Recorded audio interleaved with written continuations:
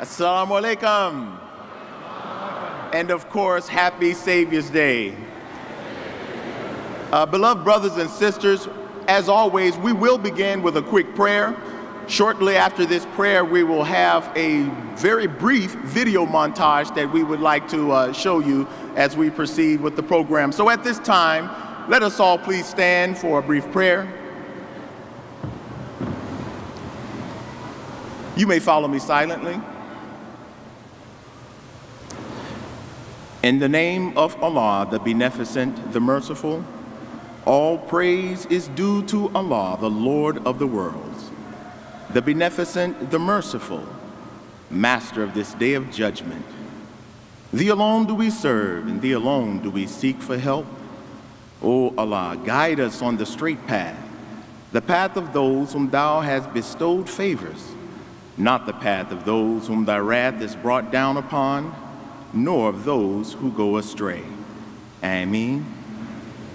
You may be seated.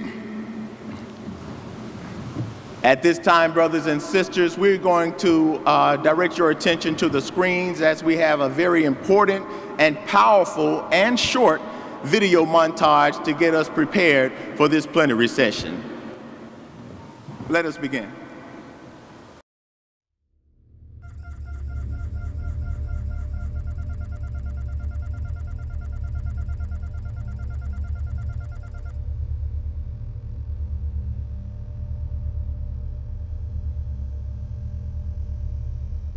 I know it's difficult for us to wrap our minds around wickedness so great that people would plot to get the country into war at the expense of young, patriotic men and women.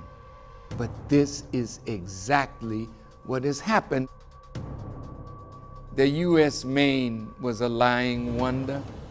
World War I, the lies told. World War II, lies told. Vietnam, lies told. And here, 9/11, the World Trade Center destroyed.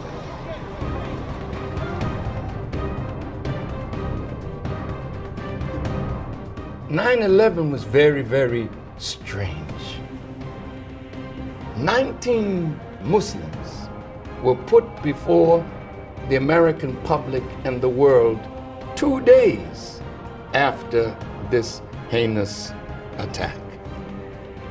But before this, the neocons that were surrounding President Bush said that America needed something like Pearl Harbor to summon the American people in their anger and horror over what happened. 9/11 was America's new Pearl Harbor.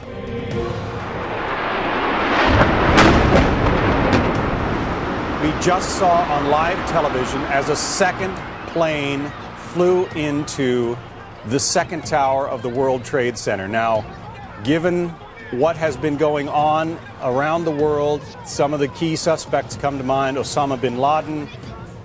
Now, there are too many strange things that we question. 5 of the 19 so-called terrorists are alive and well in Saudi. It takes a lot of training and expertise to fly a complicated, sophisticated aircraft, whether it's a Boeing 737 or a smaller Airbus. These are not little Cessnas and little Pipers. How does a pilot that failed his lessons on a one-engine propeller plane pull off maneuvers only a highly trained airline pilot could do? In Pennsylvania, Flight 93, only a smoking hole in the ground, no bodies, no seats, no wings, no luggage. Can you give us any better idea of how much of the plane actually impacted the building? You know, it might have appeared that way, but from my close-up inspection, there's no evidence of a plane having crashed anywhere near the Pentagon. There are no large tail sections, wing sections, a fuselage, nothing like that anywhere around, which would indicate that the entire plane crashed into the side of the Pentagon. Scientists have said that the amount of heat from the fuel in the planes could never melt steel. We heard a very loud blast, an explosion. We looked up, and the building literally began to collapse before us. Those buildings fell in free fall, like you see implosions that are controlled demolition. There was no plane that attacked the third tower, but it too fell. Something is wrong with that picture. No steel frame building before or since 9/11 has ever collapsed due to fire. There has to be in the future some real independent investigation of 9/11. Today our nation saw evil, the very worst of human nature. We will make no distinction between the terrorists who committed these acts and those who harbored them. This was the beginning of a war against Islam.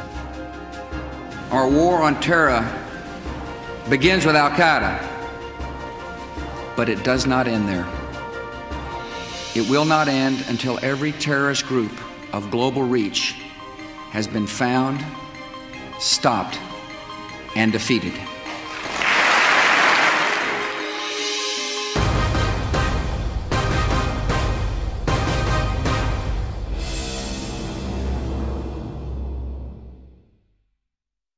There we go. There we go. Once again, happy Savior's Day. Go ahead and give yourselves a well-deserved round of applause for being with us today. We are truly, truly grateful and thankful to Allah, to the Honorable Elijah Muhammad, and certainly to the Honorable Minister Louis Farrakhan for making truth known in a world that is bent and determined to hide the truth from the masses of the people. Well, brothers and sisters, we are participating in an extremely important plenary session, one that uncovers the war on Islam, 9/11, revisited, uncovered, and exposed. I'm Brother Ilya Rashad Muhammad, and I am truly, truly honored to be facilitating this very important plenary session during this Savior's Day. Now, as you all know, in previous years, we have dealt with this subject before. It was our 2012 plenary session where we had the likes of Mr. Gage with us. But this topic is perhaps more important and more relevant now than ever before, because the events of the 9/11 attacks and the subsequent laws and policies that were passed literally impacted America and the world like never before. As you recall, policies like the Patriot Act were enacted that literally affected the liberties and freedoms of the American people, particularly the Muslim community. We know that after 9/11 and all that blame was placed on Muslims, that both domestic and foreign policies were put in place, policies that were intended to thwart the progress of Islam and limit the activities of. And now, during this heightened age of Islamophobia, we hear this anti-Muslim rhetoric taking place all the way from the highest office of the United States. So I think that a subject like this is due again, don't you? All praise is due to Allah. So the truth has to be exposed. We have to continue to uncover the lies and the liars. So we're fortunate today to have those joining us who can offer not some theories, but who can offer us empirical data, scientific facts, and some plain old common sense to get to the bottom and expose the real culprits behind this global scheme. We have with us today the likes of Dr. Kevin Barrett, who's going to be presenting on the history of false flag attacks. Awesome. We have again with us Mr. Richard Gage, who will be presenting on the science of the collapse of the World Trade Centers. And we have, of course, with us that investigative journalist, Mr. Christopher Boland.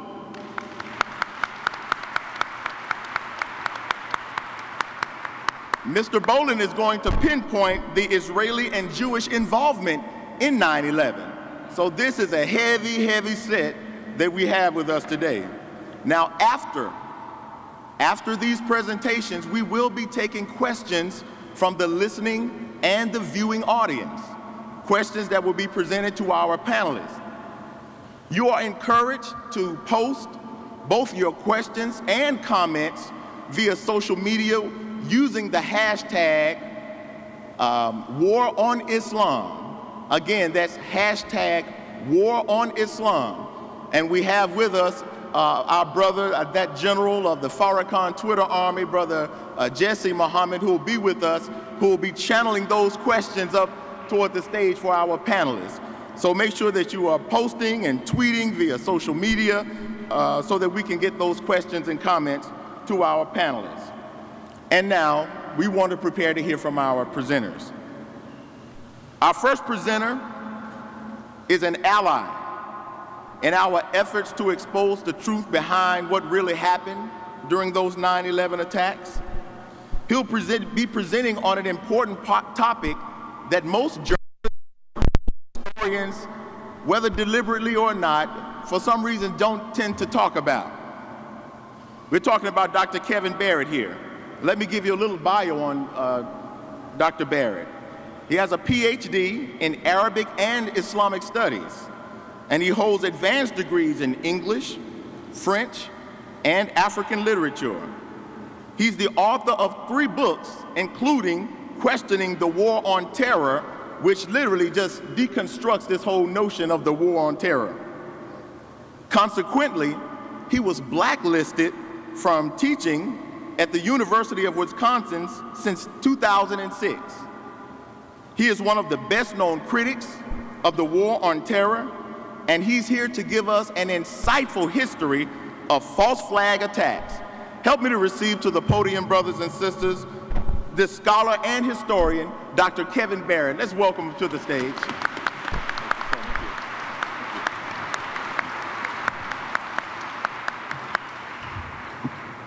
Assalamu alaikum. Happy Savior's Day. And thank you all so much for coming here and for being a part of this incredibly important event and for being a part of this incredibly important group, the Nation of Islam, which is standing up for truth and justice in such a powerful way.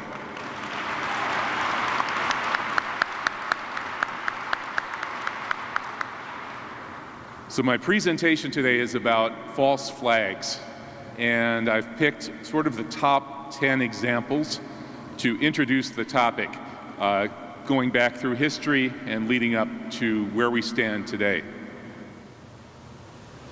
So we need to get to the slides. Whoever's controlling the slide panel. Okay.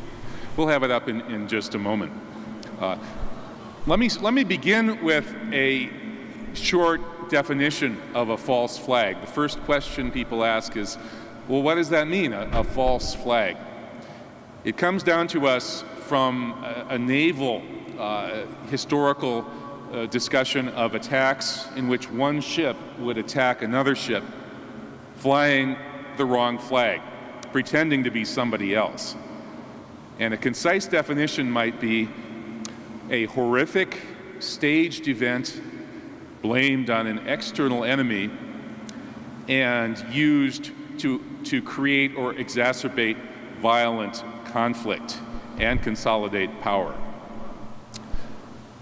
Well, this is my most recent book, Orlando False Flag, and we'll come back to these recent false flags, but let's go back in history now to 9/11. On September 11th, 2001, the only people who knew what false flag meant were the people in the military strategies academies who teach about them there. But the rest of us probably didn't even know what that term meant. So let's do a quick historical recap of the false flag in history. Top 10. Number 10 in our list is all to the Roman Empire. In 64 AD, the Emperor Nero was, according to some accounts, responsible for the burning of Rome. He famously fiddled while Rome burned, and some historians say he did it himself. He then blamed the Christians, which launched the first great persecution of Christians in the Roman Empire. And that set the pattern for what we'll see as a number of these incidents in which religious groups were blamed. One of those, a very famous one to those who study false flags, was the so-called gunpowder plot of 1605 in London. It is still celebrated every November 5th in the United Kingdom, in England. It's Guy Fawkes Day. Remember, remember the 5th of November. Every November 5th, people in England burn Guy Fawkes in effigy. Guy Fawkes was the patsy who was blamed for planning to blow up the Parliament building. But he actually was set up to do that by Robert Cecil, an advisor to the throne who wanted to launch a war against Catholics. So they said that this evil Catholic radical, Guy Fawkes, was going to blow up the Parliament, and they arrested him and executed him and created anti-Catholic propaganda, very much like today's anti-Islamic propaganda. And they used this propaganda to persecute Catholics in England and to launch wars against Spain and Portugal. And this was how the UK, that's how England built its global empire, on the back of this monstrous false flag.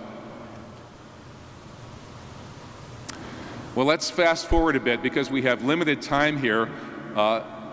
Number 8 on my list of top 10 false flag case studies is the incident of the USS Maine, which blew up in Havana Harbor in 1898, launching the Spanish-American War, in which the United States stole all of Spain's colonies from Cuba, Puerto Rico, over to the Philippines. This explosion was blamed on Spain, but today all historians agree that Spain had nothing to do with that explosion. It was discovered in the 1990s by a commission led by Admiral Rickover that the explosion that blew up the Maine came from inside the ship. And though there's no absolute proof as to who did it, we can surmise that the war party that was looking for an opportunity to attack Spain, a weaker country, and steal its colonies, was responsible. In 1915, just less than 20 years later, public opinion in the United States was prepared for entry into World War I by the destruction of the Lusitania, a passenger ship loaded with armaments and sent straight into the path of the fleet of German U-boats that sank it. And once again here we have spectacular images of destruction used to inflame people's passions, whip up anger and hatred against a scapegoated enemy, in this case Germany, and prepare the ground for war. Okay, number 6 on our top 10 list, we're moving right along, is of course Pearl Harbor. December 7th, 1941, as President Roosevelt said, it's a day that would live in infamy. Even more infamy if you realize that President Roosevelt and his people were actually somewhat complicit in this. That is, there was an 8-point plan drawn up by the Roosevelt administration to make sure that Japan would strike first. And they broke the Japanese codes. They knew the attack was coming, and instead of protecting their people, they left 2,000 Americans out there on those exposed, old, obsolete, mothballed battleships to die as a kind of human sacrifice to the gods of war. This resulted in American public opinion swinging wildly from 80 or 90% against entry into World War II to virtual unanimous war fever. Pearl Harbor was, in fact, the model for 9/11. During the run-up to 9/11, Donald Rumsfeld handed out books about Pearl Harbor to everyone he met. He handed out hundreds, perhaps even more than 1,000 copies of the book Pearl Harbor, I think it was Day of Decision, by Roberta Wohlstetter. So he was preparing the ground. Hollywood prepared the ground. Hollywood put out its Pearl Harbor movie that summer. And in so many ways, it was set up so that as soon as 9/11 happened, the mainstream media was chanting Pearl Harbor, Pearl Harbor, Pearl Harbor, almost in unison. Okay, let's move up to number 5 on our list of top 10 false flag case studies, the Gulf of Tonkin incident. In 1964, President Johnson presided over a fake attack on a U.S. vessel. And although this incident did not provide us with spectacular images to whip up popular hatred and hysteria, it did provide us, or provide the perpetrators, with huge front-page headlines. North Vietnam attacks American ship. And this was what paved the way to the Gulf of Tonkin resolution, which brought the U.S. into Vietnam in a huge all-out way. And the result was 2 million, some say 3 or 4 million Vietnamese murdered for a ridiculous lie. Just a few years after that, the same American president, Lyndon Johnson, who, by the way, was almost certainly complicit in the assassination of his predecessor, John F. Kennedy, presided over yet another false flag. And this was a much more lethal one, the attack on the USS Liberty. This was done by Israel, but it was designed to be blamed on Egypt. This was during the 1967 war. So June 1967, Israel has attacked its neighbors in order to steal the territory that has now become the so-called occupied territories. And Israel did this, launched this war of aggression with the help and complicity of President Lyndon Baines Johnson. This incident, in which the Israeli fighters, they had boats and planes, the planes strafed and virtually destroyed the USS Liberty, killing 34 American sailors and wounding nearly, 170, 180. This event was designed to bring the United States into the 1967 war on the side of Israel.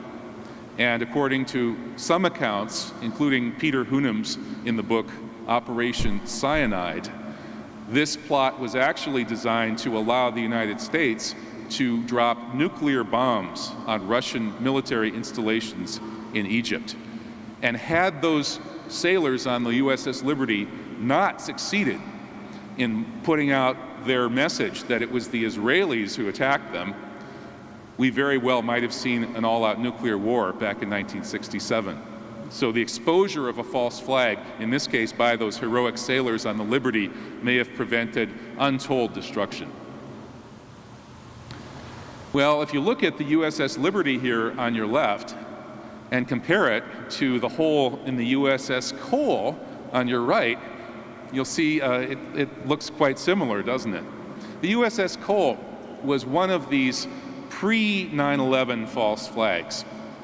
That is, there were a number of terror incidents during the 1990s that paved the way for 9/11. These false flags were designed to set up Osama bin Laden and Al-Qaeda as a plausible patsy. That is, to implant the idea in our minds that Al-Qaeda was capable and willing to stage huge attacks on America.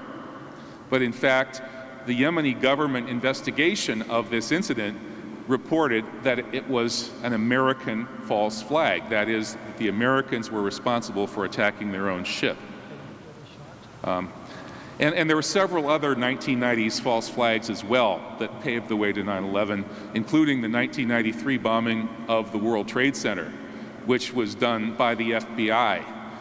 The FBI informant who arranged that bombing actually recorded a conversation with his FBI handler, and he said to his FBI handler, "Why didn't you guys give us a fake bomb like you promised?" And this was even reported in the New York Times, but somehow that information has been suppressed ever since. There were also attacks on the U.S. embassies in Africa as well. So 9/11 happened, and we'll get to that in a moment with the other speakers, but now I'm going to lump together all of the false flags that have happened since 9/11 and targeted Muslims and used Muslim patsies as a sort of one series of events, partly because there are so many of them and they come one after another. It's hard for us to actually look at one of them hard enough and study it intensely enough to understand what happened with that one. And just as we're doing that, another one happens, and they keep us in confusion. So I've been trying to keep up with these events, and I've edited 3 books about them.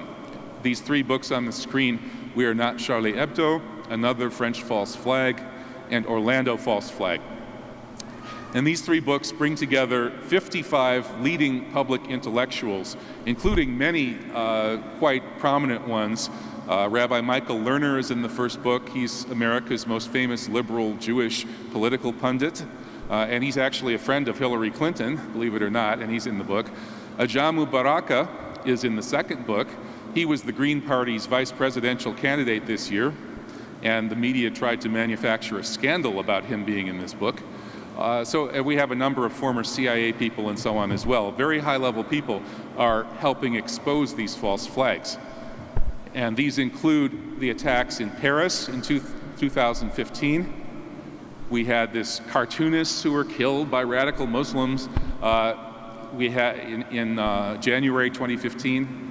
We had the follow-up attack in Paris in November 2015. And then we've had a number of others, most recently here in the United States, the biggest one being this Orlando event back in June. All of these events have certain things in common that allow us to identify them pretty quickly as probable false flags. And this is what you have to keep your eyes open for. Well, first, what purpose does this serve? The timing. Is there a political purpose for this to happen right now? Like, for instance, the Charlie Hebdo attack happened at the perfect time to derail France getting friendly with Palestine, among other things. Another thing we have to ask ourselves is there evidence that the patsy that they're blaming was set up too quickly? Did he drop an ID card at the scene, as almost always happens, and so on and so forth? So these are 2 key factors, sort of timing and who benefits, and is this patsy affiliated with intelligence services? Did he drop an ID card, and so on? Okay, let's get into some details about the Charlie Hebdo attack. We know this was a false flag because there's a fake shooting that happened in front of the Charlie Hebdo magazine offices. You can find this video on the internet. It was widely spread as propaganda against evil Muslim terrorists. But in fact, if you look closely at this video, you'll see that it's not a real shooting. The guy is being supposedly shot in the head with an AK-47 from point-blank range, and his head is unaffected by that. But the media still tells us that's how this guy died. These patsies drop their IDs and their passports everywhere. It happened on 9/11. Magic passports floated down from the trade towers. They showed up next to the hole in the ground in Shanksville where Flight 93 supposedly just disappeared into the ground, leaving no evidence, no wreckage. So ID cards, if they identified the alleged perpetrator instantly from a dropped ID card, that's a sign. This was the only picture after, of any dead bodies after the November 2015 massacre in Paris. And it was tweeted into existence for propaganda purposes by an Israeli source affiliated with a neoconservative think tank here in the United States. And this is an example of how Israeli-linked people are showing up at almost all of these incidents, putting out propaganda. The same Israeli-linked photographer propagandist, Richard Gutjar, was there in Nice as a truck began to run people down last year. And then he showed up 1 week later in Munich, Germany, taking pictures of the shopping mall Islamic terrorist event. So the same guy was right there, pre-positioned on a balcony to film the truck, and then he showed up 1 week later right in front of the shopping mall where the so-called radical Muslim terrorists started shooting. He's married to a high-level Israeli operator, a woman named Einat Wilf. And this is just one example of the countless examples of we find Israeli propagandists pre-positioned to publicize these events. In terms of timing, the Orlando massacre happened just at the moment that we had spent a whole week celebrating the memory of one of the greatest Americans of all time, Muhammad Ali. A whole week. The mainstream media, all of America was standing strong and remembering this great Muslim freedom fighter. And then the Orlando massacre happened, and the propaganda message, evil radical Muslims hate gays and kill them, became the new message that wiped out our memory of that wonderful week of remembering Muhammad Ali. So that's another example of how timing is very important in figuring out when there are false flags. So these are my 3 books on the recent false flags, and they are available in the back at the book table. Again, it's not just me. There are 55 leading public intellectuals in these 3 books, many of them essentially whistleblowers from the military and intelligence communities who are fed up with this nonsense and want it to end, and are on our side in trying to make it end. And many of those people will come and speak to your groups and tell you the truth about these things. People like Robert David Steele, a CIA case officer who actually arranged a false flag for the CIA. The details are still classified, but he's leading the charge in exposing these things today, and there are many others as well. Well, my countdown of these top 10 false flag examples has led to what we have to call, really borrowing language from Saddam Hussein, the mother of all false flags, 9/11. And I call it that not only because it set the stage for all of these other false flag events blamed on Muslims, but also because it had more visceral, emotional, political impact on the world than really any other single staged event in history. That is, the whole world saw this. The whole world was powerfully affected by this, and indeed, you could say that the whole world was brainwashed by it. So there's an African proverb that says, if you're lost, go back to where you were before you were lost. And that's what we need to do with 9/11.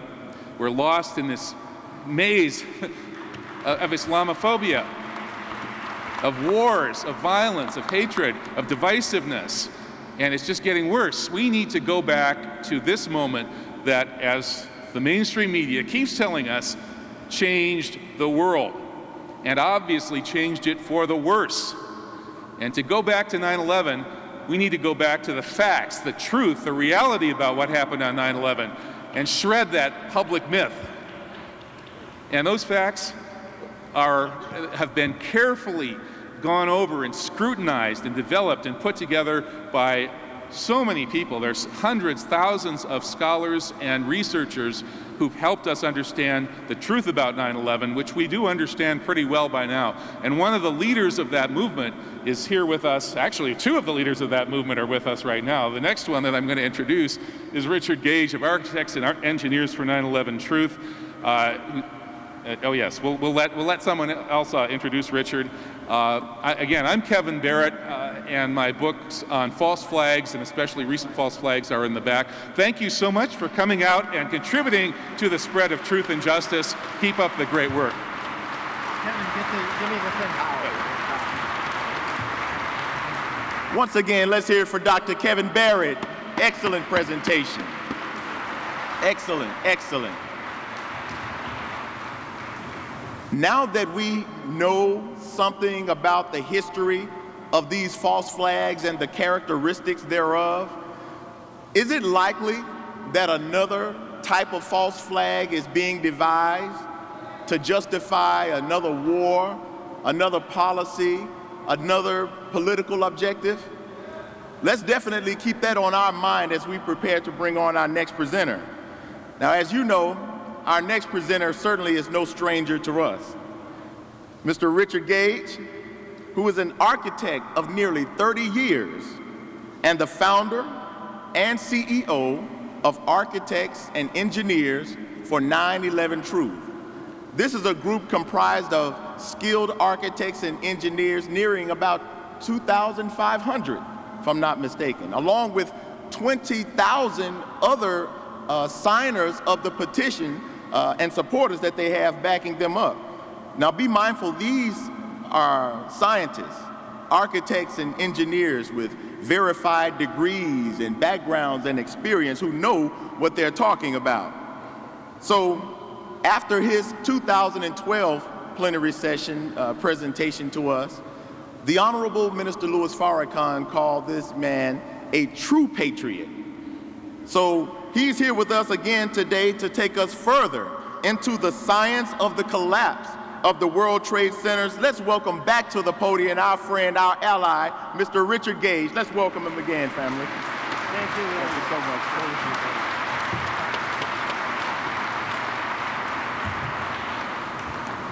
Thank you. We erected a third light beam in downtown Lower Manhattan to bring to the attention of the American people World Trade Center Building 7, the third skyscraper that collapsed on 9/11. I want to tell you about it. Why?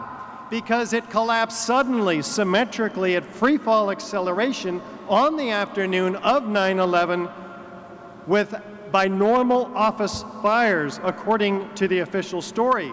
Here's a 47-story skyscraper, be the tallest building in most of our states, part of the World Trade Center complex, across the street from the complex itself. It wasn't hit by an airplane. Yet on the afternoon of 9/11, well after, 7 hours after the two Twin Towers came down, it collapsed, according to the official story, by these small, few, scattered fires, normal office fires. Office fires have never brought down a skyscraper. There are hundreds of examples of much hotter, longer lasting, and larger fires in skyscrapers that have never come down. There's good reasons for that. We're going to compare Building 7's features of its collapse to those of typical controlled demolition, beginning with, is there a sudden onset of destruction? Let's listen to Dan Rather. This building collapses in under 7 seconds in the manner that you see. What caused its collapse? Is there a straight down, symmetrical collapse? Another feature, number 2, of controlled demolition. Let's take a look from West Street. Yep, straight down, symmetrically into its own footprint. As you can see here, the center of the pile is in the center of the building. But maybe we're not convinced yet. Let's place a normal controlled demolition on the right, compare it to World Trade Center 7 on the left. Is there any similarity? Is there enough similarity to warrant an investigation into the possible use of explosives? Yet this was never done. How do they bring a building straight down into its own footprint? You have to place explosives near the columns and beams throughout the building and synchronistically set them off floor by floor. If you don't follow this precise order, the building will fall over. And of course, that doesn't happen. Fire does not have this precision. How fast did the building collapse? You can see it gaining additional distance with every second. It falls, admitted by NIST, in free fall acceleration.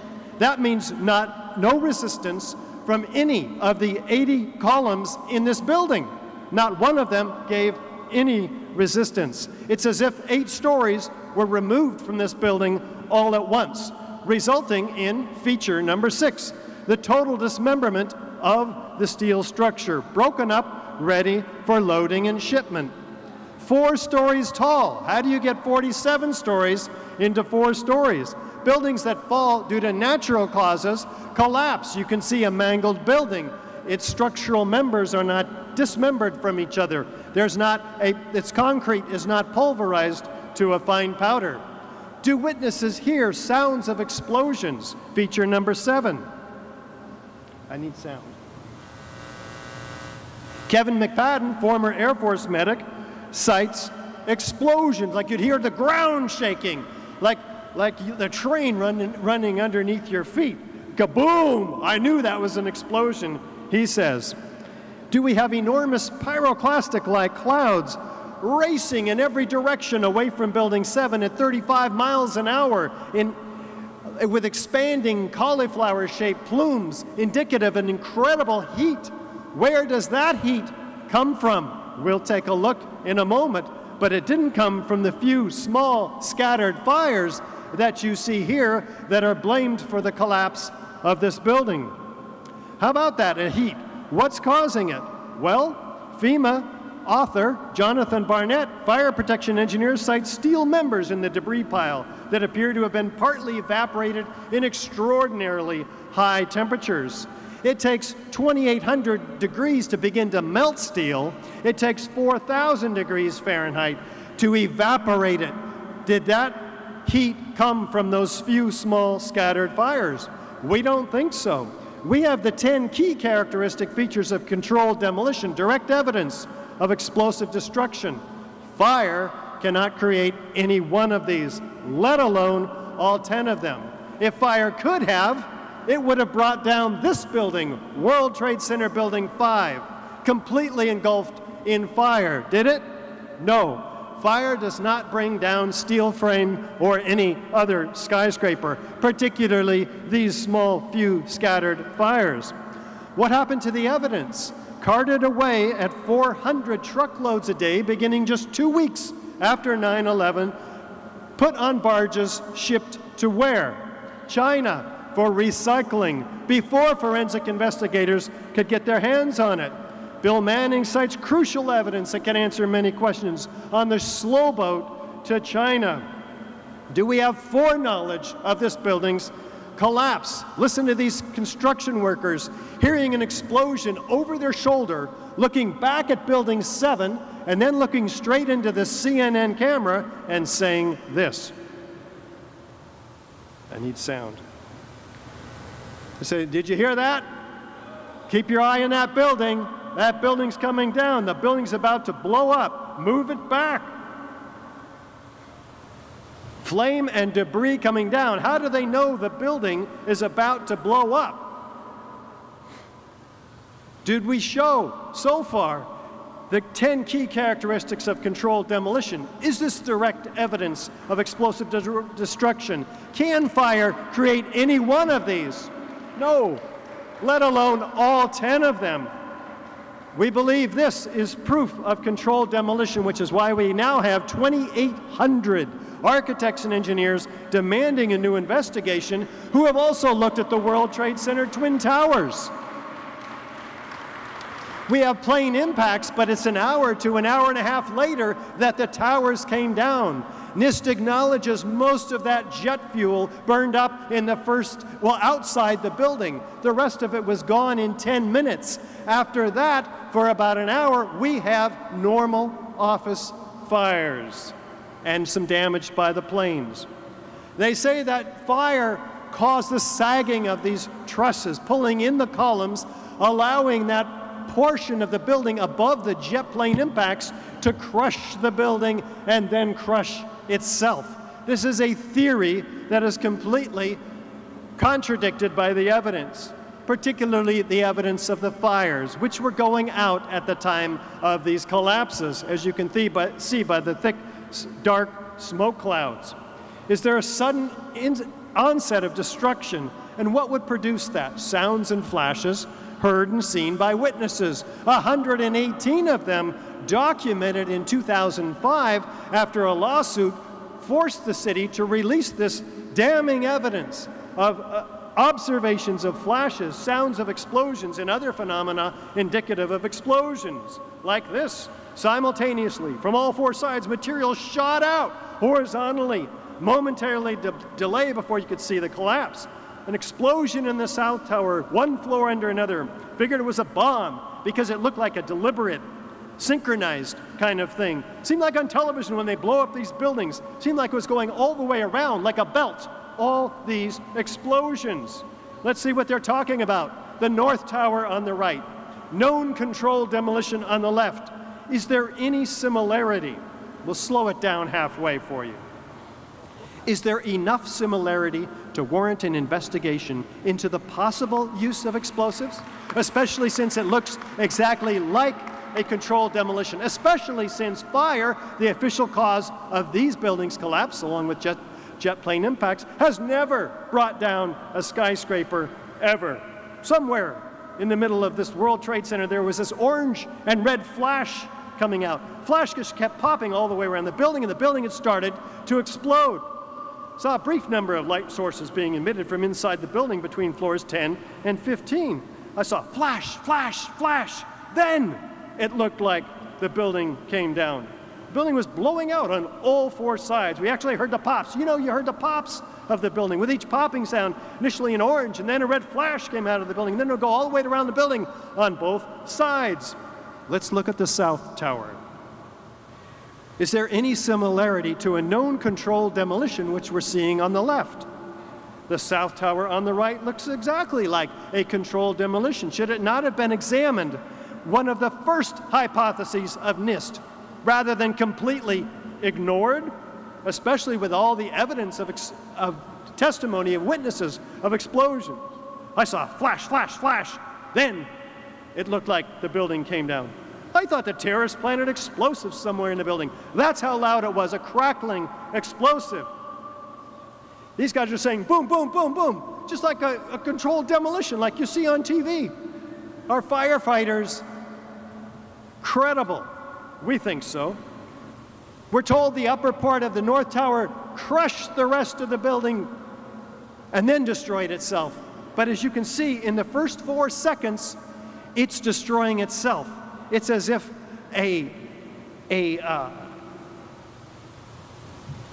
liquefying, it's telescoping. You can see it here quite easily, in fact. In the first 4 seconds, that upper part is telescoping in on itself. It is destroyed, dismembered. There's nothing left to crush the rest of the building at any speed. Let's take a look at the North Tower starting and now stopping. Just like you heard the firemen say, all the way around the building, symmetrical explosions. None of the photos or videos show an upper section of this building destroying the rest of the building. As you saw, it was gone. What it looks like is more like the volcanic eruption in the Tongan Sea in 2019.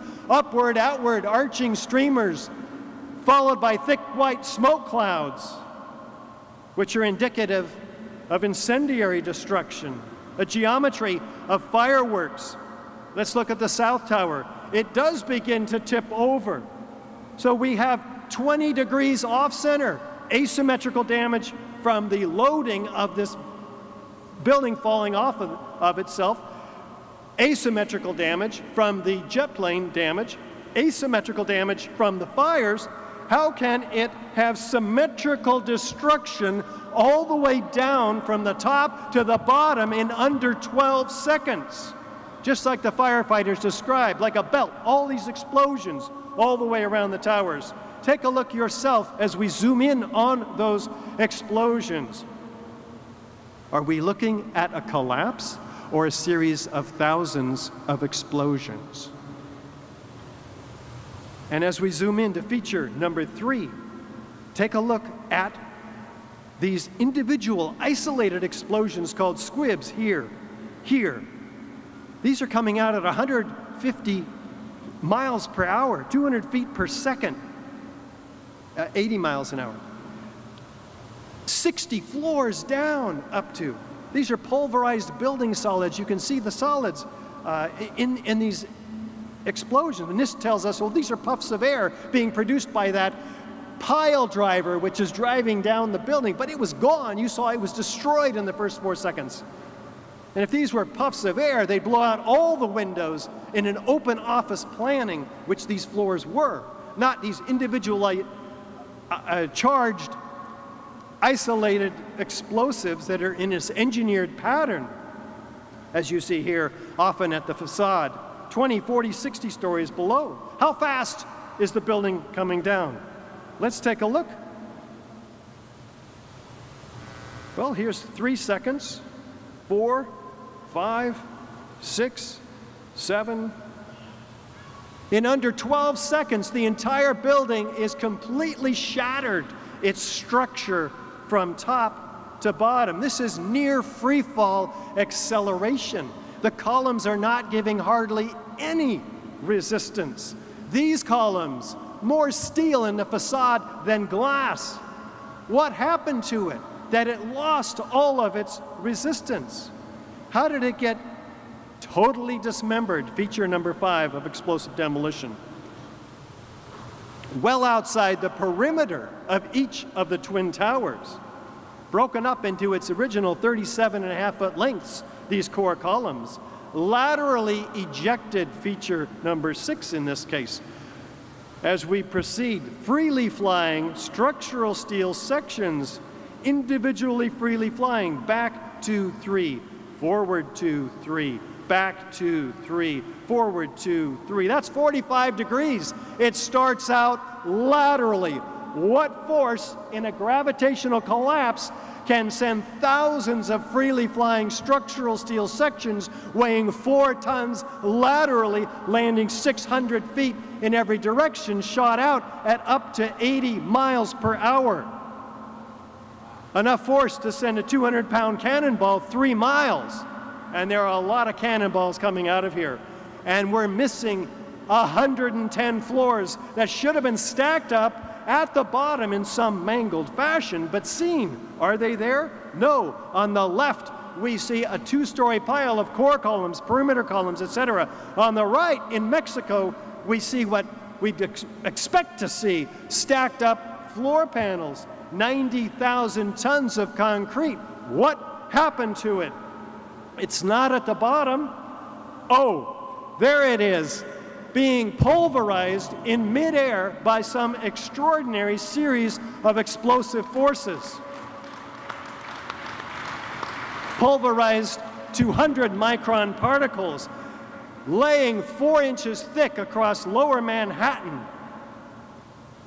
What do they find in that pulverized concrete powder? And in the pile, molten iron dripping from the molten steel, literally molten steel at the heart of the tower's remains.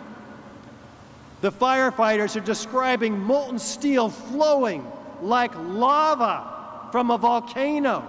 They don't see this in office fires. It takes 2,800 degrees to melt steel. Streams of molten metal that leak down the hot cores and flow down, metal dripping from a beam, a river of steel flowing. Says who? The structural engineer that designed these twin towers himself, documenting this. flowing out of the material held in the hands of this, the jaws of this crab claw, pouring out of the South Tower 10 minutes prior to its collapse. Molten iron. We can tell by its color temperature, by its color, that it is not aluminum or lead or copper. This is iron. And it is very well documented, actually, in the case of Building 7 in the Appendix C of the Building Performance Assessment Report in 2002, a metallurgical examination that uncovers steel that's thin to almost razor sharpness, holes in the steel up to a silver dollar, evaporation of the ends of the steel beam, an attack of sulfur, eutectic reactions, and sulfidation, intergranular melting, the melting of with iron, molten iron. Where does molten iron come from? Not from jet fuel. Jet fuel is only 500–600 degrees according to its manufacturer. But here we have the presence of sulfur attacking the steel. And this says, well, that can't be sulfur. That must be the calcium sulfide inside the gypsum board. Well, we use gypsum board for almost 100 years to protect steel. It's never turned around and attacked the steel it's designed to protect. So what caused all this steel to melt? Well, let's look and see if there's evidence of thermite. Here's one possibility. The thermite is an incendiary used by the military to cut through steel like a hot knife through butter. It creates 4,500 degree temperatures, and every liquid molten iron, the byproduct of thermite. So here we have a possible source for the massive heat. We have a possible source for the liquid molten iron, and they find in it also, the scientists find sulfur, which is added to thermite to become thermate. So a possible source for the sulfur, all in this material. So what else was found, though, in the dust throughout the powdered concrete, throughout the Manhattan? Previously molten iron microspheres found by the USGS, billions of them. They don't know where they came from. They're the diameter of a human hair on average, almost naked to the human eye. And R.J. Lee, another environmental consultant, finds these. They're so ubiquitous, they call them a signature element. It's not even World Trade Center dust unless it has these spheres. Up to 6% of the dust is these unknown liquid, previously molten iron microspheres. They're everywhere. Well, here's how thermite reacts, a small experiment. Thousands of what? Aerosolized molten iron forming itself by surface tension into spheres, falling just as you see here. Well, that's found in the dust. They can't explain it. What else is found in the dust, though? Independently collected samples documented by a team of international experts from Stephen Jones in Utah, Niels Harrit in Copenhagen. They document 4 independently collected samples. What do they find? Red-gray iron, red-gray chips, about 1/16 of an inch long. There's up to 10 tons of this material. Here's the ones they documented. They come up to a magnet, so they get real curious, and they do a X-ray energy dispersive spectroscopy. They find the ingredients of thermite, unignited thermite. So before we had the ingredients of ignited thermite in the iron microspheres, here we have ingredients of unignited thermite. They get real curious. They zoom in 50,000 times with an electron microscope. What do they find? Iron oxide crystals, aluminum platelets, set in an organic bed of oxygen, silica, carbon. Very sophisticated material, an incendiary that's been engineered and set with organic material to become more explosive. And just like the results before them, at 420 degrees centigrade, about 800 Fahrenheit, they ignite. What do they produce when they ignite? Iron microspheres. So we know where the iron microspheres came from. They came from these chips.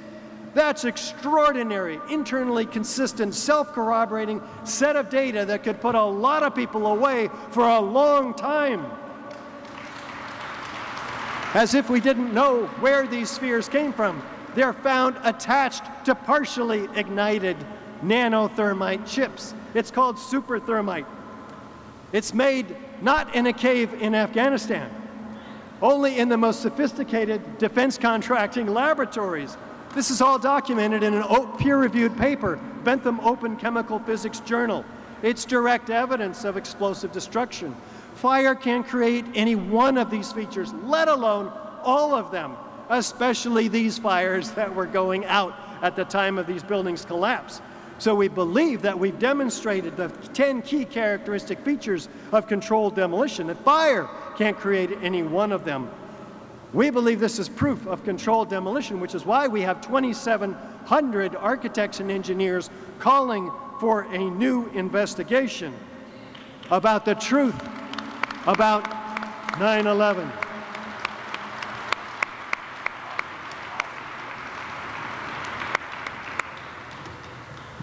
Thank you. One more time for Mr. Gage. Very powerful, very powerful.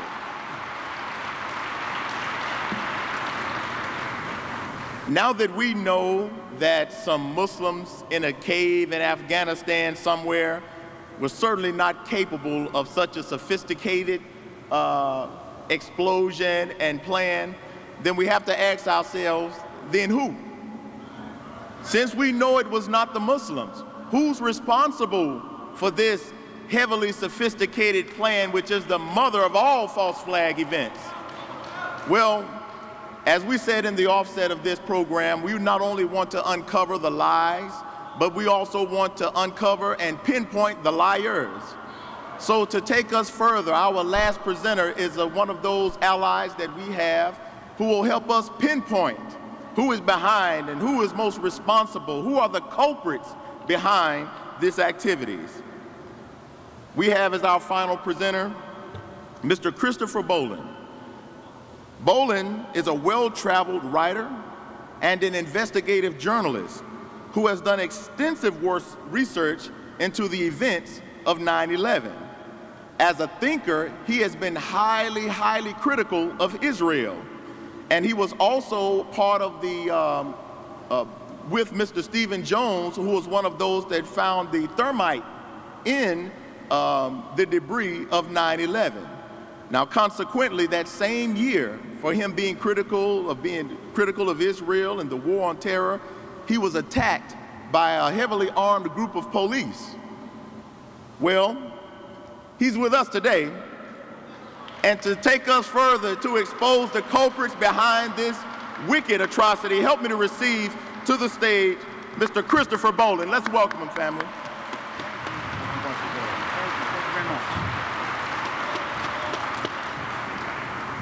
Hello, can you hear me all right? It's great to be here. Salam alaikum. I want to recognize the great efforts of Minister Louis Farrakhan in being the only religious leader in our nation who has addressed the gigantic, horrendous fraud of 9/11.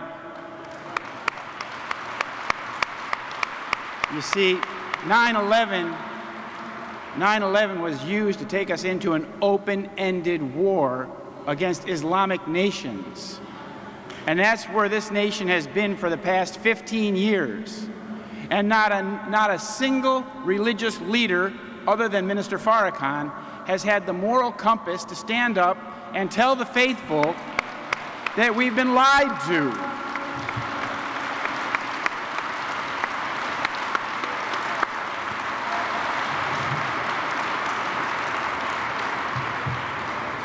So, I've written this book, Solving 9/11, The Deception That Changed the World. It's changed our world.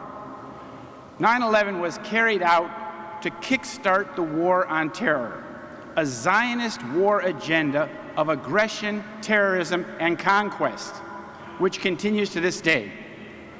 9/11 was wrongly blamed on Muslims to trick us as a nation, as a world, into supporting an open-ended and criminal war agenda across the Islamic world. It's cost us more than $2.5 trillion, and we as people of conscience are obliged to resist the deception, as our religious leaders all should do. I was an investigative journalist in Washington, D.C. when it happened, so it fell right into my lap. I was passing through New York City with my family when 9/11 happened. I grew up in Chicago, outside in a place called Schaumburg, Illinois. Here's my book, The Deception That Changed the World. 9/11 was a highly sophisticated false flag terror atrocity designed to create fear and rage in the people's hearts, to compel U.S. public opinion to support the war on terror, which is an Israeli Zionist war agenda in disguise that we are supposed to fight. Starting the war on terror was the real reason for 9/11. 9/11 was, of course, a policy coup that brought us the war on terror and a series of wars like this one in Iraq. We've been deceived. We've been lied to. 9/11 was just the beginning. Starting the war of aggression was the real reason for the terrorism. We will not have peace as a nation or a world if we continue to accept the deception of 9/11. The media has been the key player in the deception. We've been lied to by the media. The media is complicit in the cover-up. They have imposed on the American public the false story that radical Islamic terrorists are to blame for 9/11. And the only way to liberate ourselves and our nations from this madness is to expose the true source of terrorism. The U.S. government on 9/11 called the attacks an act of war, which basically made it the military's business to seek justice for. So there was no actual criminal investigation. Larry Johnson from the State Department, Director of Counterterrorism, said these guys were extremely well organized, talking about the hijackers, the alleged hijackers. He said these guys were just committed zealots and willing to give it up without being key members of the network. They were told what to do, what to prepare for, what to train for. They were not the ones calling the shots. He said, we don't have anything in history to compare with this. The only thing that comes close to it is a former Soviet intelligence operation. So who pulled this off? Now, if the government and media are lying to us about 9/11, it means that they are controlled by the very same people who carried out 9/11. Now, that's a very serious predicament, and Minister Farrakhan's the only person who's addressing it. Now, 9/11 and the war on terror have a common source. Both 9/11 and the war on terror were conceived and planned in Israel in the 1970s by Israeli military intelligence. First, I'm going to talk a little bit about the war on terror.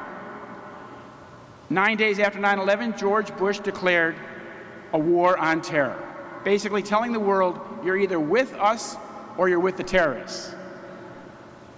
The war on terror has cost this nation over $2.5 trillion. Now, you can imagine how far that would go to supporting and helping the American people rebuild our infrastructure, support our communities. The war on terror is a fraud. You have as much likelihood in this nation of being a victim of terrorism as you do of being struck by lightning. But we're spending $400 million per year per victim of terrorism in this nation. Compared to cancer and influenza and heart disease, you would have to stack those bills up 1,000 times higher to understand how much money. This is a fraud. So the fraudulent war on terror is all based on the 9/11 lies. Where did the war on terror come from? Where did Americans start to learn to treat people like this? Well, the war on terror, I'm going to talk about the evolution of an Israeli stratagem. Now, a stratagem is a clever device to trick people into serving them. The war on terror is an Israeli stratagem, a ploy pushed by Benjamin Netanyahu since 1979 to trick the United States into waging war against Israel's enemies. Here he was in 1979. He worked for a Rothschild company called Boston Consulting. He went back to Israel and he started a Netanyahu Institute. The very first thing they did in 1979, they had a conference in Jerusalem called the Jerusalem Conference on International Terrorism. They tried to say that all international terrorism is a propaganda offensive. They said that all international terrorism was coming from the Soviet Union. And George Bush spoke at the final, Mr. Bush Sr. spoke at the final session and said that basically the idea of fighting terrorism was a great thing to do as a war. Now, Mr. Netanyahu is currently the Prime Minister of Israel. He has made a career out of promoting the war on terror, writing books like this. Now, Mr. Netanyahu is from the Likud coalition, Likud. The Likud was created by the father of terrorism, a man named Menachem Begin. Menachem Begin in 1977 became Prime Minister of Israel. And he was asked by a British journalist in 1974, Mr. Begin, how does it feel in the light of all that's going on to be the father of terrorism in the Middle East? And Mr. Begin said, in the Middle East? He said, in all the world. So he put on himself the mantle of being the father of terrorism. You see, you have to understand that the state of Israel was born and created through terrorism.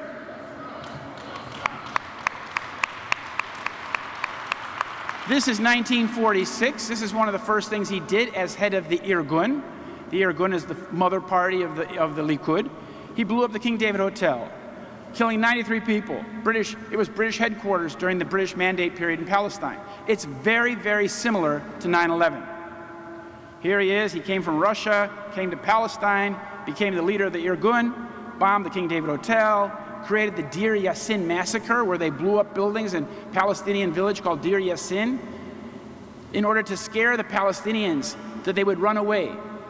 And then he created the Likud party in 73, became prime minister in 77. That's when Israel changed from being a relatively peaceful country to becoming a vicious terrorist state, 1977. And the ideology of the Likud is based on this idea called Eretz Israel, Greater Israel. This idea that Israel should fill its biblical boundaries, as they say God gave to the state of Israel. And so they have a much bigger idea of what Israel should be. And they are dedicated to reaching that state. That's very important to understand.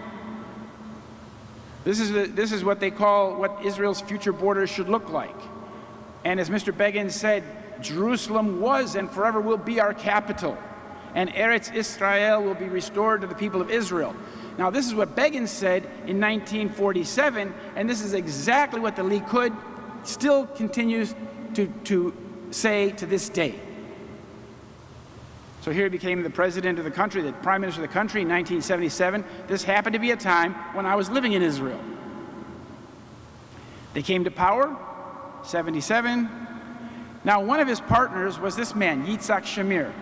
And I want to point out that this is a member, this was the head of the Lehi, or the Stern gang. This was a gang of murderers. They killed the UN envoy, Volker Bernadotte. They killed rocket scientists. And his little gang called the Stern Gang had a very interesting member who was this man's father. This is Rahm Emanuel. He's the mayor of my hometown, Chicago. And his father was a member of the Stern Gang when they killed that UN ambassador. Now, here are some of the fathers of terrorism. This is a photograph from the Lavon affair. The Israelis did a false flag terror attacks in Egypt back in 1954 in July. And it was run by these men here. On the left is Shimon Peres, then Mr. Lavon, then Moshe Dayan and his assistant. And they blew up, they put bombs in American and British libraries in Egypt with the intention of the blame being put on the Muslim Brotherhood. Because the Prime Minister of Israel said after this event, he didn't know about it, but Shimon Peres had been running it. And he said Shimon Peres shares the same ideology. He wants to frighten the West into supporting Israel's aims. And that is exactly where we are here today with terrorism. They're trying to frighten us all the time into supporting their war agenda. But it's not our agenda, and it's not an American agenda. In 1948, before Israel became a state, the Joint Chiefs of Staff analyzed what this Israeli Zionist state, Zionism means Israeli nationalism, Jewish nationalism. And the Joint Chiefs of Staff said this, they wrote this in their 13th paper, they said, Zionist strategy will seek to involve the United States in a continuously widening and deepening series of operations intended to secure maximum Jewish objectives. And what were those maximum Jewish objectives? The expansion of Eretz Israel, the land of Israel, into Jordan, Lebanon, and Syria, and the establishment of Jewish military and economic hegemony over the entire Middle East.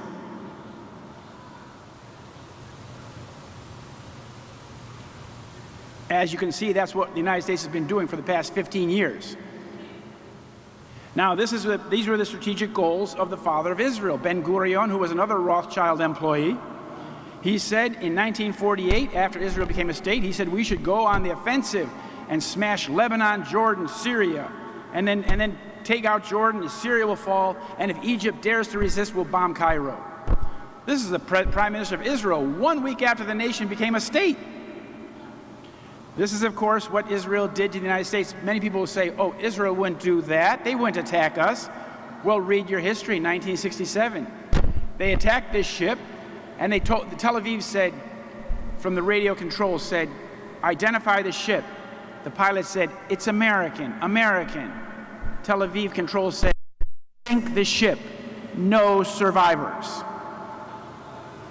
Now, a week after 9/11, this General Wesley Clark walked through the Pentagon, and he said, about 10 days after 9/11, I went to the Pentagon, I saw Rumsfeld and Wolfowitz, and one of the generals called me in and he said, we've made the decision, we're going to war with Iraq. We're going to war with Iraq, he said. Why? I don't know, he said. I came back a few weeks later, he said, and by that time we were bombing Afghanistan. And he said, are we still going to war with Iraq? And the general said, oh, sir, it's much worse than that. We're going to take out 7 countries in 5 years, starting with Iraq, then Syria, Lebanon, Libya, Somalia, Sudan, and finishing off with Iran. And as you can see, that shopping list is exactly what we've been doing for the past 15 years. Now, what's the master plan? It's a Zionist master plan to dominate the entire region by breaking up the large Arab countries into ethnic statelets. It's called balkanization. It's exactly what we did in Yugoslavia in the 1990s. We took a big country and broke it into little pieces, fracturing it along religious lines or ethnic lines. This is the plan that the Israeli Likud came out with, a man named Oded Yinon, in 1982. And thanks to Israel Shahak, a professor of chemistry, he translated it into English, and we now understand what the Israeli plan is for the Middle East. It's exactly what's happened to Iraq, to Syria, to Libya, to Sudan, to Somalia, to Yemen. All have been victimized by this plan, breaking them up. Who's behind it? Well, here we have a picture from the Pentagon. We have something called the Defense Policy Board. These are mostly Zionist men. Here we have Wolfowitz and Rabbi Dov Zakheim across the table, and the Israeli boy Douglas Feith, and they're sitting right next to the Israeli Chief of Staff in the Pentagon. And he's telling them, well, this is what you should do, and that's what we've done. They advise us, the Israelis tell our Pentagon what we should be doing.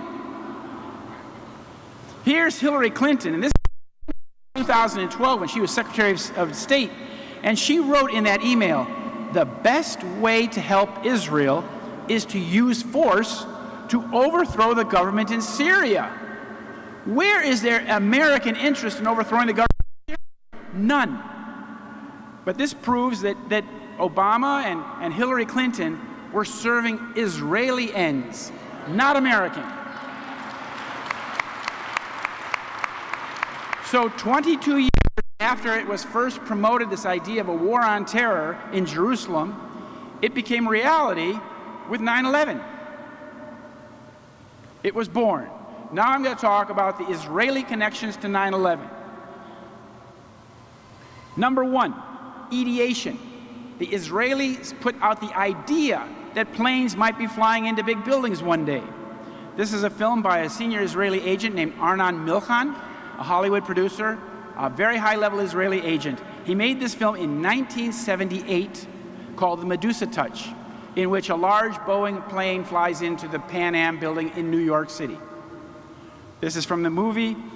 Now, is this coincidence or is this prescience? Now, the thing is that he's very close, and the picture shows him with the defense minister of Israel, Ezer Weizman. This is at the very highest level of Israeli military intelligence. And here he's making the movie. Here he is, he's worth $5.2 billion, and you can see he's very close to the very highest level establishment in Israel. Shimon Peres and Bibi Netanyahu, two of the most notorious Israeli terrorists in history. Then, in the year 2000, with his business partner Rupert Murdoch of Fox News, they made a program, a TV program called The Lone Gunman, in which a Boeing 757 is flown into the World Trade Center. And this was on TV in March 2001 on Fox News. 13 million people watched it. This is putting the idea out there into your mind that planes might be striking big buildings one day. Now, the next thing is, the father of Israeli intelligence, this man Isser Harel, he predicted in 1979 that Islamic or Arabs would attack the tallest buildings in New York City. He predicted to this man, this Jewish man here with Menachem Begin, and he said, Mr. Evans asked Harel, Isser Harel, do you think terrorism will come to America, and if so, where and why? Isser Harel said, yes, I fear it will come to you in America. America has the power but not the will to fight terrorism. As to where, Harel continued, New York City is the symbol of freedom and capitalism. It's likely they will strike your tallest building and a symbol of your power. 1979, 22 years before 9/11. Then number three, the Israeli Mossad got the security contract for the World Trade Center in 1987 because they actually intended that 9/11 would happen in the 1980s, but they were delayed because the Port Authority discovered that the man involved was not only an Israeli intelligence agent, but he was using a fake name. He was using a false name. They often do. So they tore up the contract. The Port Authority, the owners of the World Trade Center, they tore up the contract. Had they not done that, 9/11 would have happened, as I say, in the late 80s.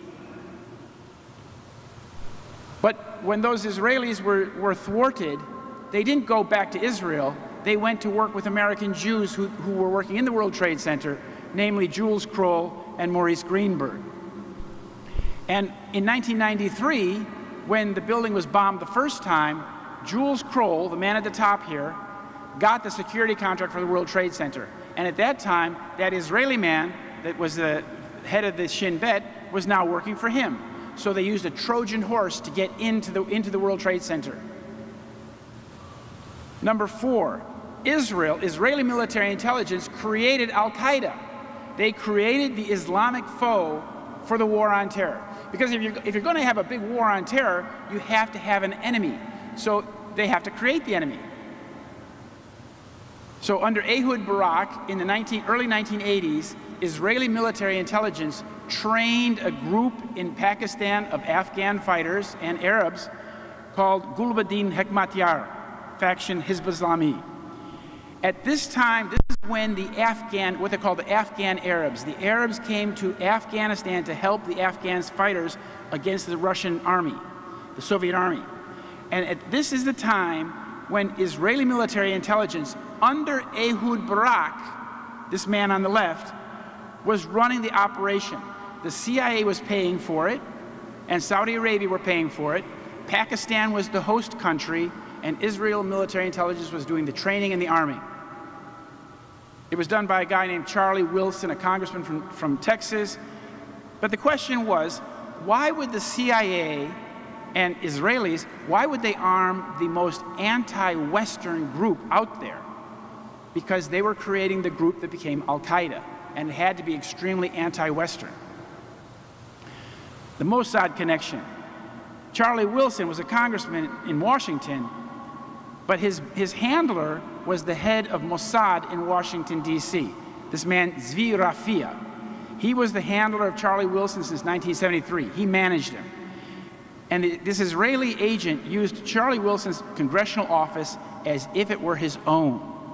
As you can see from the book here, Charlie Wilson's War, Rafia always acted as if he owned Wilson's office.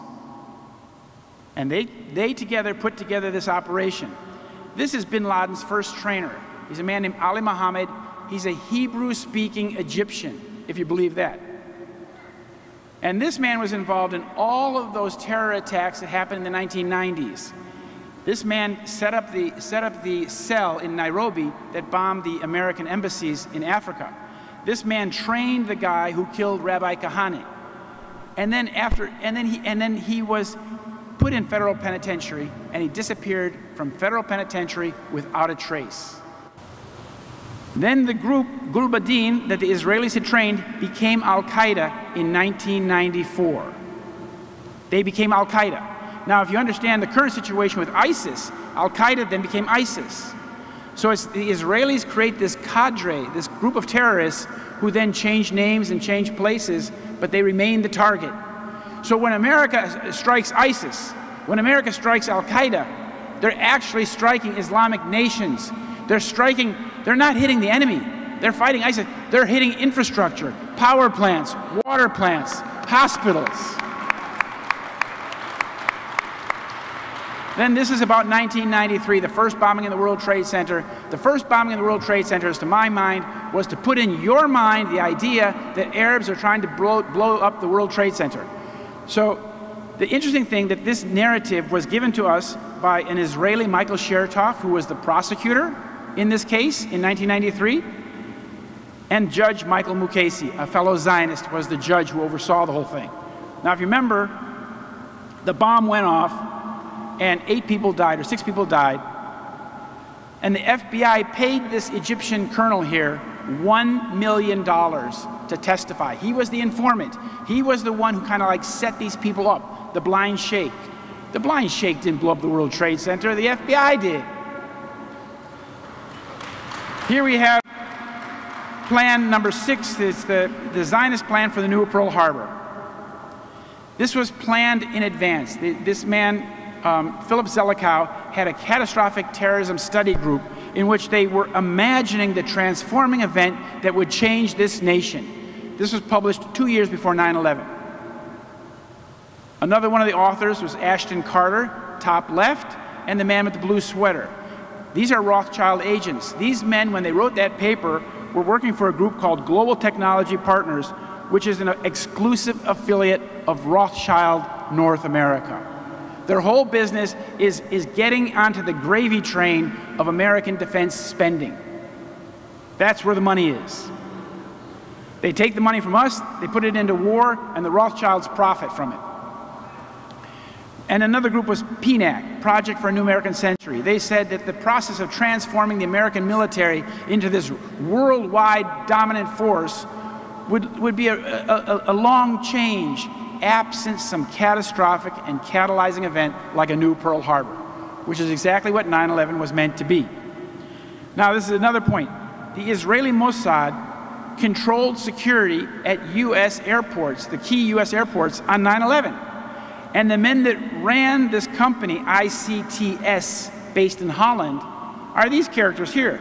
Mr. Shukerman, Yair Shamir, the son of Shamir, and Boaz Harel. It's a Rothschild company. They controlled passenger screening at Boston Airport, Newark Airport, etc. They controlled who got on the planes. Now, then again, Israelis created false histories for these men. 15 of these 19 supposed hijackers lived in Florida, where many of them had been given duplicate licenses, and others had reported having lost their passports. So what you have is a game where you have two people that are using the same identity.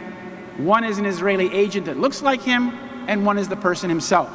In this way, they leave a fake trail for that person, incriminating him. This is explained in the very good book, The Little Drummer Girl by John le Carré. It's an Israeli plot. It's an Israeli action. This is what they do. They leave fake trails for people. They incriminate them. And in the book, the Mossad person says to this actress, terror is theater. Theater's a con trick. Do you know what that means, con trick? You've been deceived. 9/11, in July 2001, Zionists got the lease for the World Trade Center. Zionist is, again, Israeli nationalists, people who believe in Israel over everything else. It's a political ideology. It's not a religion, it's not a race, it's not an ethnicity. It's a political ideology, flat and simple. Now, how that happened, how did Larry Silverstein get the World Trade Center is very interesting. He got it through Ronald Lauder. Ronald Lauder, the son of Estee Lauder, he was in charge of the privatization scheme for New York State. And in this scheme, they decided to privatize the World Trade Center. Now, Mr. Lauder also funds a school at Mossad University in Israel called the IDC. And at the IDC, the person who runs his school is Major General Danny Rothschild. The Rothschild family of Britain and France, they built Israel. They paid for Israel. They built the first 30 settlements. The first one is called Rishon LeZion, the first in Zion. That's where Danny Rothschild was born. So they made a few children as well to carry on the family genes. Now, what's the connection between Larry Silverstein and the buildings? Well, the Port Authority owned the World Trade Center.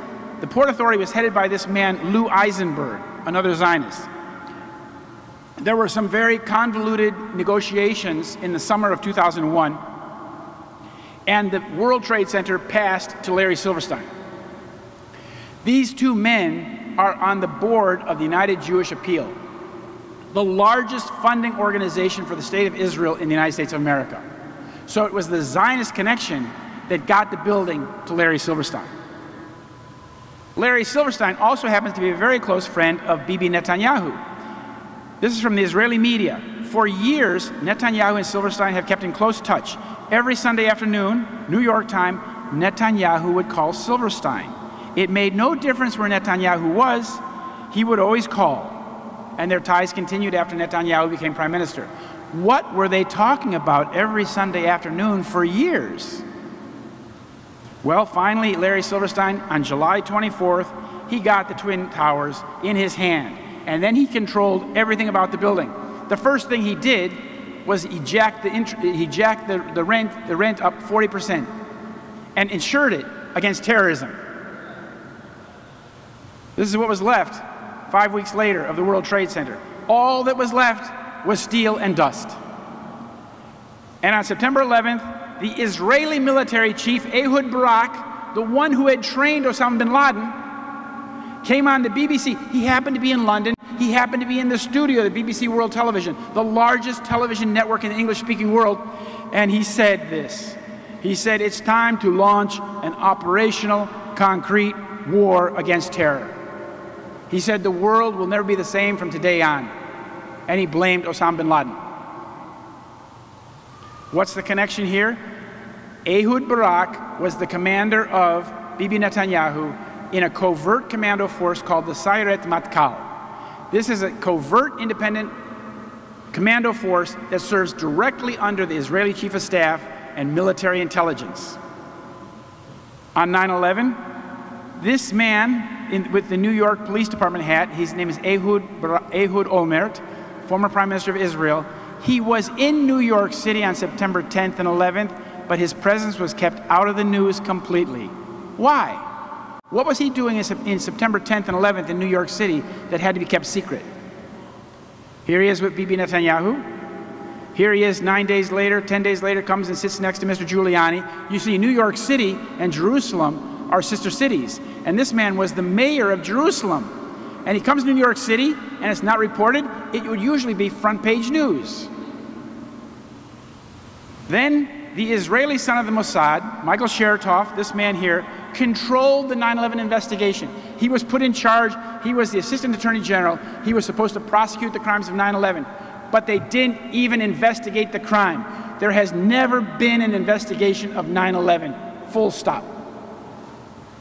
John Ashcroft put Michael Chertoff in charge of the investigation, and then what he did, he oversaw the destruction of evidence, the destruction and confiscation of the critical evidence. It was a cover-up from the very beginning. Then George Bush made him head of Homeland Security, number 2, in which position he remained in charge of the evidence. Then 13, the Zionists controlled junkyards, 2 of them in New Jersey. They managed the destruction of the evidence. The evidence was taken to their junkyard, cut into small pieces, mixed with other scrap, and shipped to Asia. At a time when the price of scrap steel was the lowest it had been in 50 years, this was destruction of evidence. This was not business. This is a pile of steel. All the steel was destroyed. And then the Zionists, a Zionist again is a supporter of Israel, they presided over the 9/11 lawsuits and tort litigation. There were 3,000 victims. That was a lot of litigation. It all went to this man, Judge Alvin K. Hellerstein in Manhattan. Now there's a problem here. His son is a lawyer in Israel who works for the key defendant in the 9/11 litigation, that company I told you about, ICTS, the people who were responsible for this passenger screening at the airports. If those 19 hijackers got on the plane, they would know how they got on. The conflict of interest was his son was working, as I said, for the law firm that controlled that ICTS company. So that's a primary family conflict of interest. A judge cannot oversee a case when his son or his wife is working for the defendant. That's completely not right. And then we had, as I said, 3,000 victims. The first 2,900 victims were given money out of the compensation fund, which was managed by Kenneth Feinberg, another Zionist. He gave the money to the people, then they had to sign a line where they wouldn't talk about how much money they got or the terms. There were 100 families left. They held out for a court process, and they were treated with Sheila Birnbaum. One by one, every single family was settled out of court. So all 3,000 families were settled out of court, and there has not been one day in court for a single 9/11 victim. That's not justice.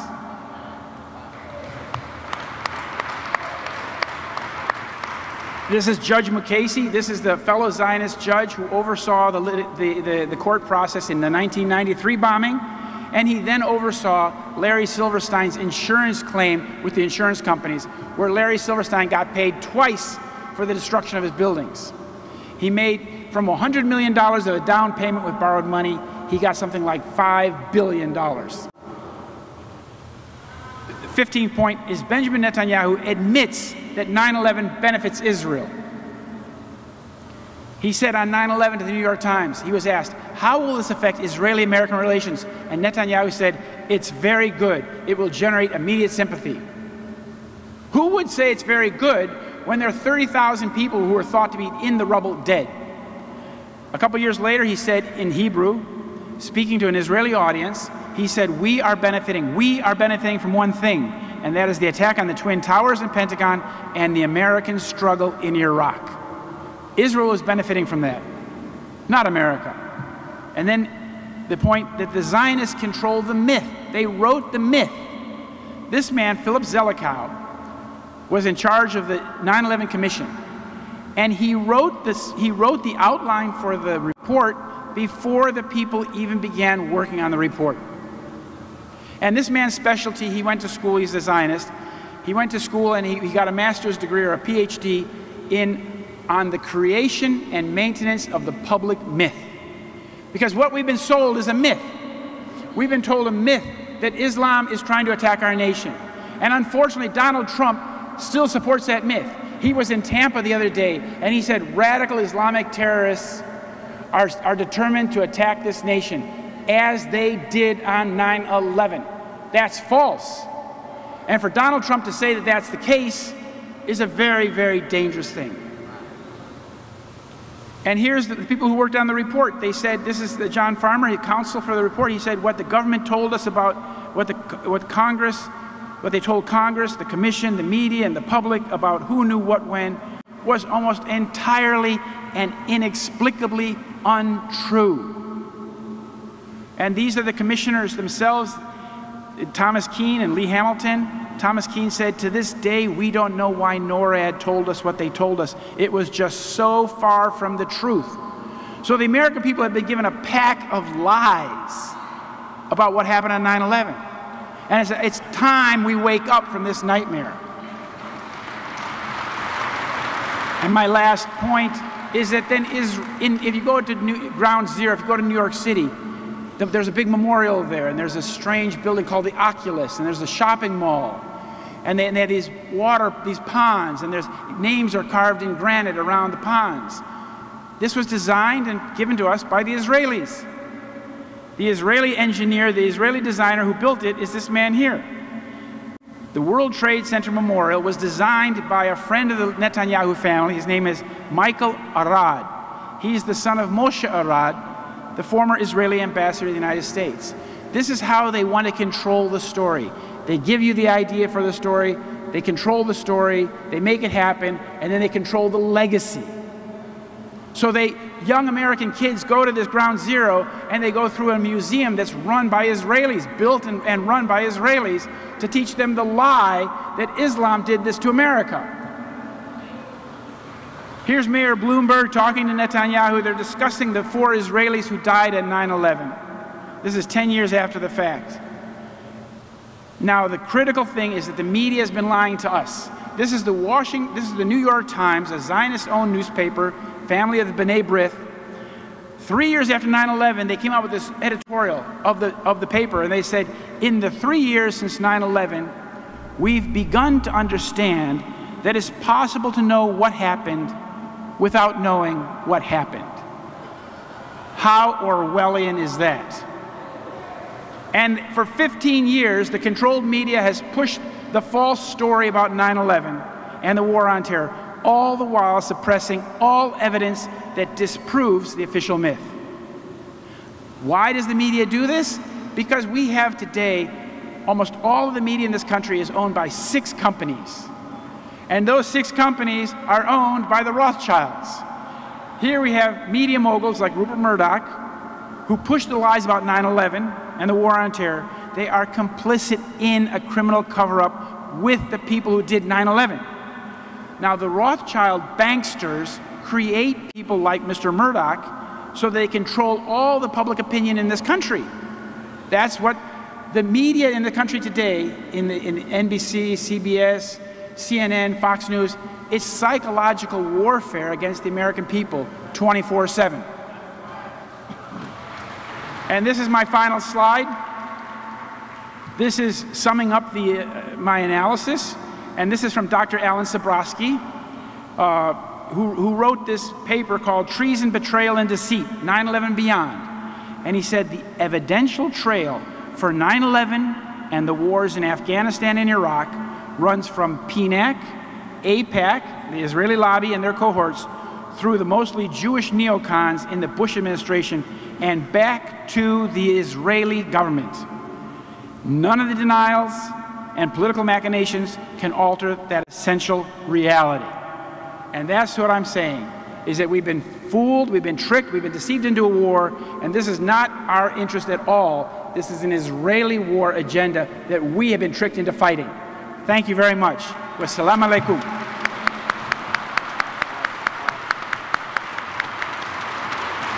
Very powerful, very powerful. Let's hear it for him one more time. Excellent. Excellent, man. That was awesome. And again, let's thank all of our presenters, and certainly thank the Honorable Minister Louis Farrakhan for inviting our guests to share this very clear and lucid data with us. I don't think that it's a coincidence that the same groups and entities who are truly responsible for 9/11 and the atrocities that have come afterwards just so happen to be the same groups, entities, and persons who antagonized the Honorable Minister Louis Farrakhan claiming he's an anti-Semite, hoping that the public would not listen to the truth coming from this divine man. So brothers and sisters, because of time, we are going to have to limit the questions that we do right now to one or two, maybe one from social media and one coming from the audience. However, our guests will be in the back of the room. They have their products and publications available, and they will be more than happy to accept your questions and comments, as well as have some contact information to stay with these brothers and sisters, to stay connected with us. We have Brother Jesse, who is on deck. Come on out, Brother Jesse, if you have the opportunity. Let's welcome our general. You could call him our press secretary, but I think press secretaries aren't having a good name right now. So let's bring him to our podium. Brother Jesse Muhammad. Assalamu alaikum. I want to let you all know with great excitement that we have the hashtag War on Islam trended nationally at the #1 spot during today's presentation. So this is being talked about all around the country and the world. All praise is due to Allah. So the Farrakhan Twitter army is at work right now. We have one question from social media, well, we have many, but one in particular that has been asked over and over again that we want to present to the presenters is, how do we make these perpetrators pay for this? And what does justice look like in this case? What would justice look like? You want to take that one? Here. Okay. I don't know if it's on or not. Is it on? Yeah. What would justice look like? Justice would be the revealing, exposure, and prosecution of the people who did 9/11 and the people who covered it up and tricked us into war. That's fast.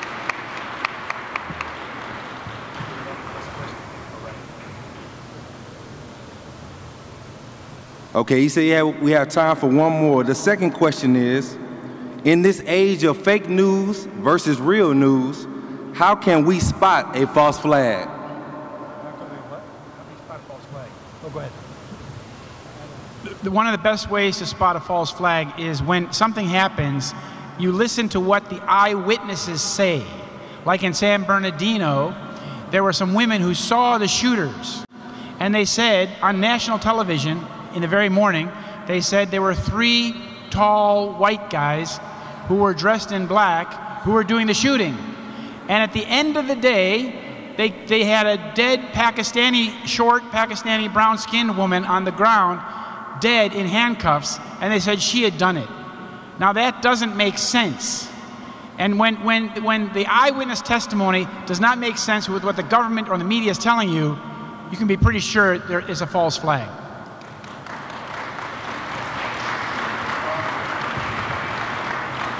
Short and powerful, short and powerful. Brothers and sisters, before you leave, we definitely want to make sure that we all stay connected. We cannot allow this to be a wonderful event where all of this powerful information was shared, but we don't continue this movement and continue a sense of activism. One thing we can all do is make sure that we stay connected with the Honorable Minister Louis Farrakhan, who's going to be delivering the keynote address tomorrow at the Joe Louis Arena. A very timely address. Have no fear for the future now. The future is ours. Of course, stay connected with the Honorable Minister Louis Farrakhan on Twitter, Facebook, and Instagram, and all of his social media sites. Also, we want everyone to make sure that you connect and stay updated with this information, this movement, and this level of activism on NOI.org/9/11revisited. Again, that's NOI.org/9/11revisited. We have continuous workshops that will be taking place. Matter of fact, our Ministry of Defense workshop is going to be taking place in the Grand Ballroom. So when you leave here, make sure that you stay up on your P's and Q's as we are literally at war. Wouldn't you agree with that? So we can't remain idly by. So we're going to conclude this portion of the program. Again, please see our panelists, our presenters at the end of the room where they have their own books and publications. Thank you so much. Happy Savior's Day.